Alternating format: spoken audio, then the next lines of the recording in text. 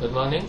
In today's market, Bullion counter is expected to extend yesterday's gains and upside momentum as investors will look forward to the Fed meeting and retail sales data for further direction.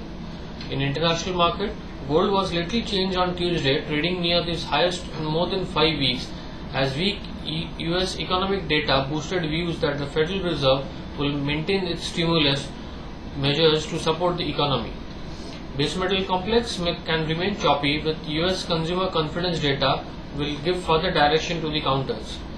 In international market, London copper slipped 0.5% back towards 2 weeks low on Tuesday on signs that US economic momentum has begun to falter. In energy, bargain hunting can be seen in crude oil futures as investors will eye the API inventory data scheduled later today.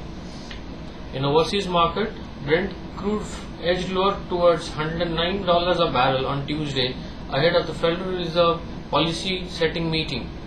Natural gas may remain sideways with lack of further price direction. That's all for today. Thank you.